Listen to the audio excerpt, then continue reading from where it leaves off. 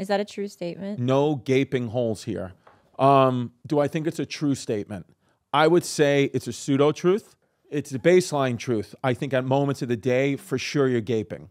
I don't think that you're always gaping. So I want to say that it's true now, but through the lifetime of you wearing that shirt today, I think at some point today you will be gaping, because I don't think that with the experiences you've had in your life and the things that you've done in your history, you can't not gape a little bit each day. Oh, I see. Okay. Gaping progression. It's almost like an accordion. Like, you know, it's a pressure system. It depends on the barometric pressure.